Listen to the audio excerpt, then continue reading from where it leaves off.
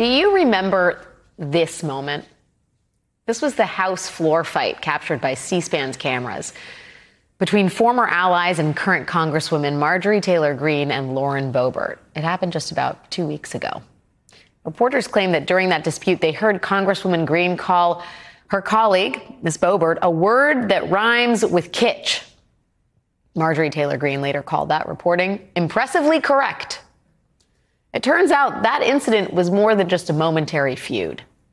Today, Politico reports that the House Freedom Caucus, the far-right wing of the Republican conference, has voted to kick out Congresswoman Marjorie Taylor Greene.